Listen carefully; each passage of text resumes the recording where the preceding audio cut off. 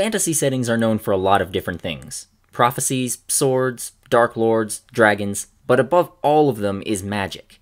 Everything from Middle-earth to the Forgotten Realms to Roshar to Westeros has some sort of magic that the denizens can utilize. Sometimes it's strong, sometimes it's weak, sometimes anyone can use it, sometimes it's rare. Magic, more than anything, sets fantasy apart from other genres and gives it a life of its own. The problem with that is that writers often just take it for granted that magic will be in their setting, and so don't put much thought or effort into designing it, the way it works, or its place in the world. RPGs and video games are particularly bad about this.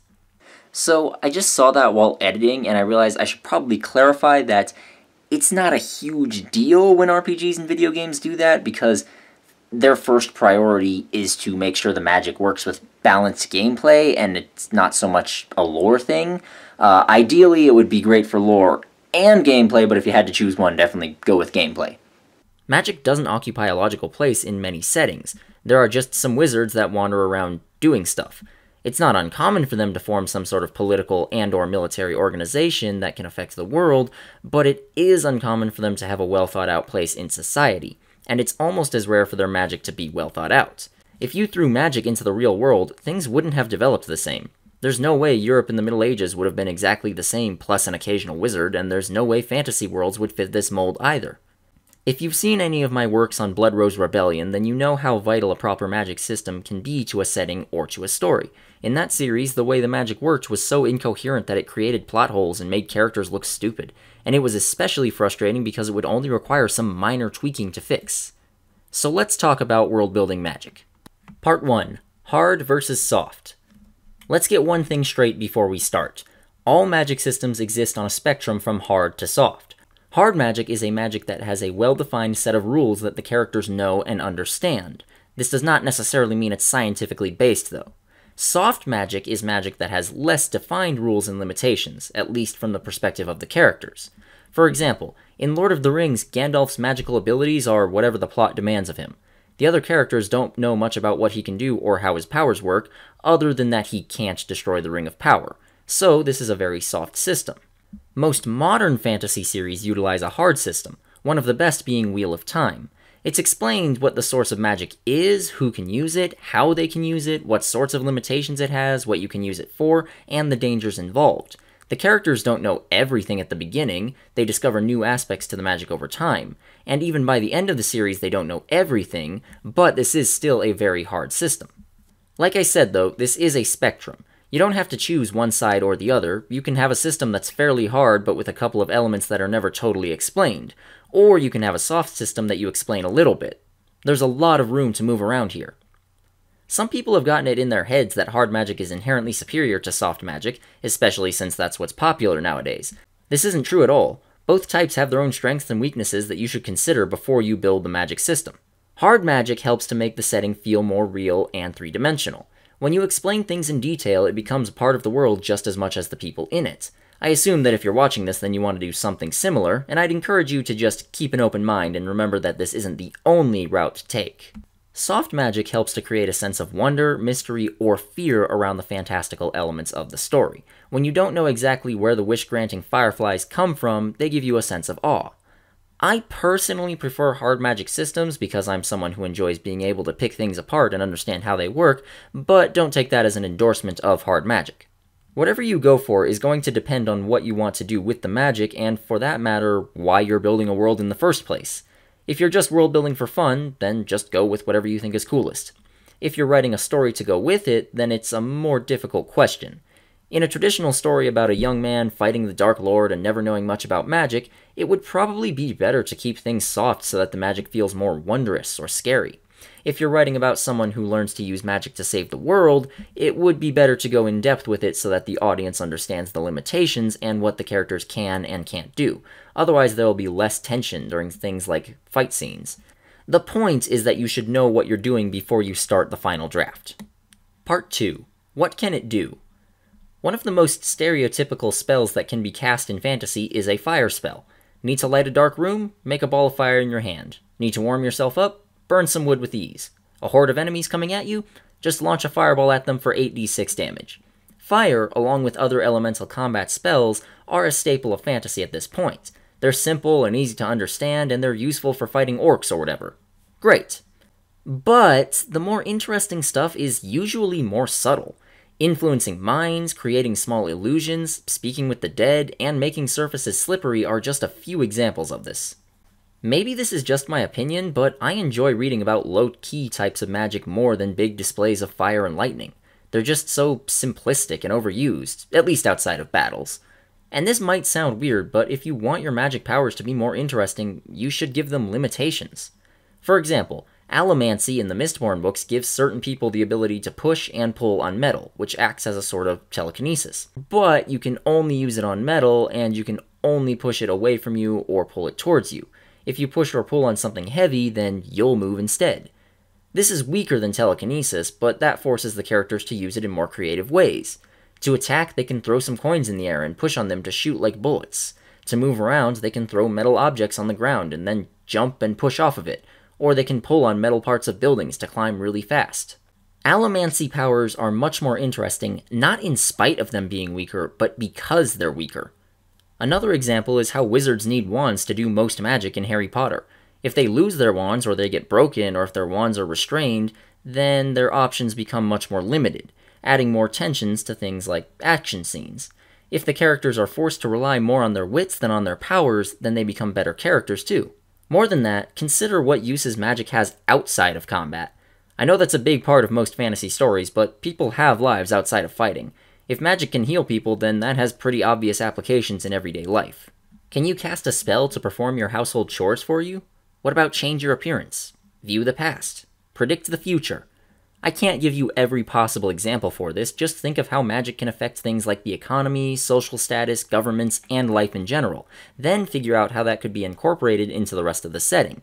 This makes the magic feel more real and three-dimensional as opposed to just some crazy powers that people use to fight. Part 3. Power Source. Where does the energy for spells come from? From inside the spellcaster's body? From some object that they possess? From nature? From their surroundings? From someone's life force? From some outside source? From seemingly nowhere? There are a million options, and even if the rest of your magic system is standard, you can make it unique by just giving it a different power source. In Mistborn, Allomancers swallow metals and burn them up in their stomach, which means that they go back to normal when they run out, another limitation that makes things more interesting. In the Wheel of Time, the energy source that magic users draw on is infinite. The amount that they can take in at one time is limited though. If they draw in too much, then they risk severing themselves from the source and being unable to use magic anymore, known as burning out, or they can even kill themselves. So they're limited not only in how long they can use magic, but what kinds they can use. Harry Potter, as much as I like the magic system there, has an issue with this. It's never explained where the power comes from. How do they levitate people without any sort of energy? I don't know, and it's a small thing that bothers me. The series has a soft system, so it's not a huge deal that things like this aren't explained, but if you do a harder system, then don't do that. The default is to just make the energy come from within the character's own body, which can work fine, it just comes across as dull most of the time. The only time I've seen it done well was in Aragon, since mages can give each other energy or store it up in objects for later use. If someone relies on a diamond with energy in it to fight, and then they lose that, they're in trouble. So there's still some depth here which allows it to work, but just making the magic tire people out creates a dissonance since the audience knows that the hero will always have that last burst of energy when the plot demands it. Basically, just consider where the magic comes from and use that as a way to limit the magic user's power. The limitations make for better magic, better characters, and better story. Part 4. How do you learn it? This one is exactly what it says on the tin. What sorts of organizations or institutions exist to teach magic to others and or research it? Are there magic schools filled with adolescents coming to educate themselves? Or just individual wizards taking on apprentices? Or maybe magic is so rare that almost no one knows how it works and everyone is self-taught? Or maybe everyone is just born with their powers and they're all totally different. Before deciding how this works, ask yourself, is magic hidden and practiced by a secret society, known but rare, or known and commonplace? Every single one of these styles of learning is going to be different. A Hogwarts-style school will likely be run by some sort of government and have things like testing and standardized curriculums.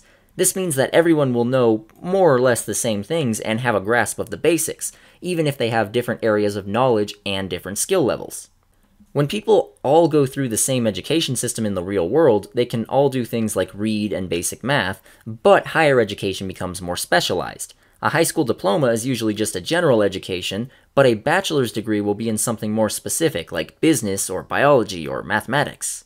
By the time you get to doctorate level, people have degrees in things like the history of the Byzantine Empire or the venom of coral snakes, things that are extremely deep but extraordinarily narrow.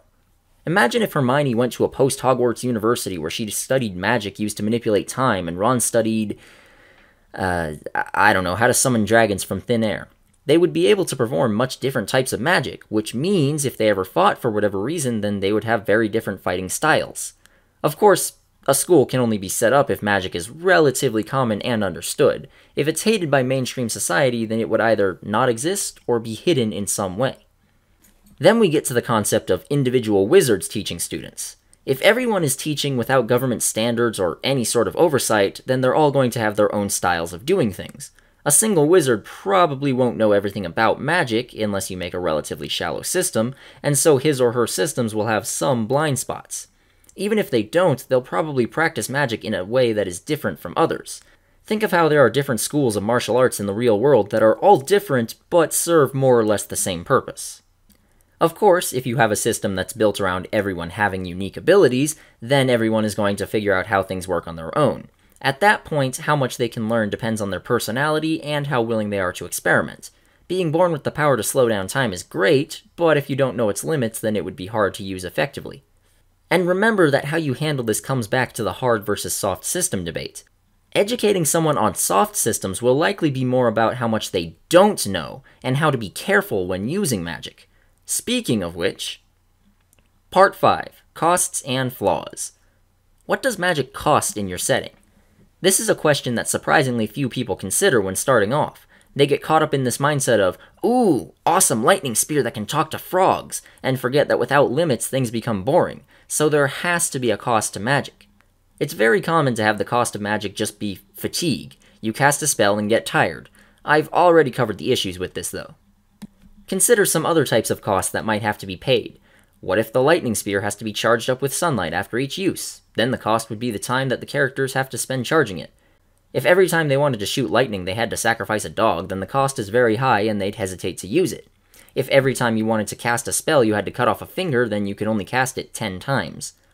Just about everything in life requires some sort of sacrifice to acquire, and while that doesn't always hold true in the land of fiction, things that don't have to be earned will usually feel hollow. Without cost, nothing has value. Insert Full Metal Alchemist reference here.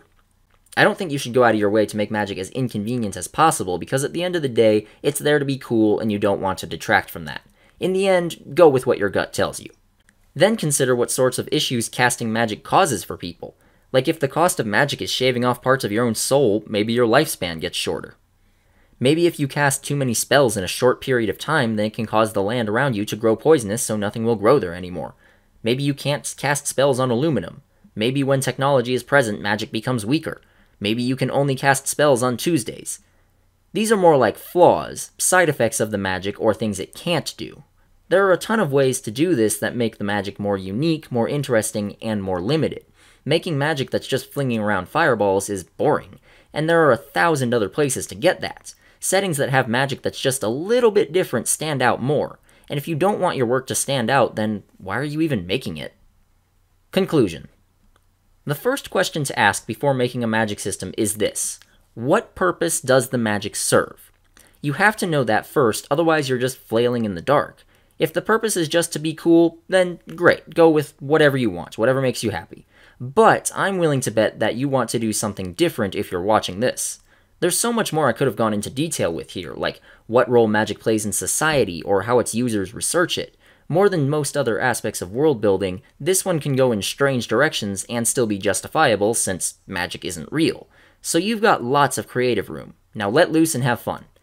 In the description I've linked a lecture from Brandon Sanderson where he spends an hour going over many of the same points as me in more detail. He approaches it from more of a storytelling perspective than a world-building one, but most of the same points stand, and it's useful to get advice from such a skilled author.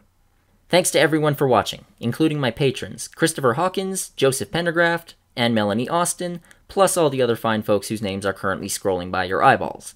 If you want to support my channel, then consider donating to my page. If you can't do that, then liking, sharing, and commenting on the video helps it gain visibility.